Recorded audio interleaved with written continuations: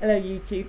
I've been very lazy yesterday, so I need to do some videos now.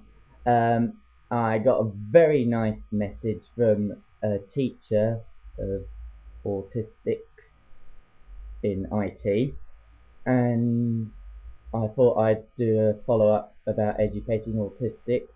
I'd like to summarize everything you need to do into golden rules.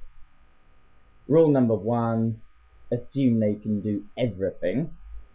That may not always be true, but never assume they can't do a task. Always assume they can do it themselves. Don't hover over them unless it's a dangerous task like soldering. Obviously, you need to monitor them very closely then, but don't get them used to having someone hovering over them, watching them, because it reduces their independence, because they get the idea they have to have someone there. Rule number two, just treat us as if we're deaf. I know we've got very good hearing, but most of the time we don't listen. 90% of the time we're not listening, we're looking at things. Just assume we're deaf. It makes life easier. Just things like pointing, signing, using pictures.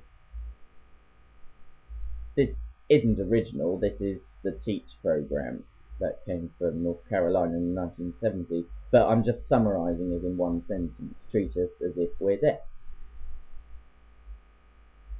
So many times I've seen people say, "Oh, be quiet, be quiet." And if they do that, they get an instant response. Or whispering, that's another one.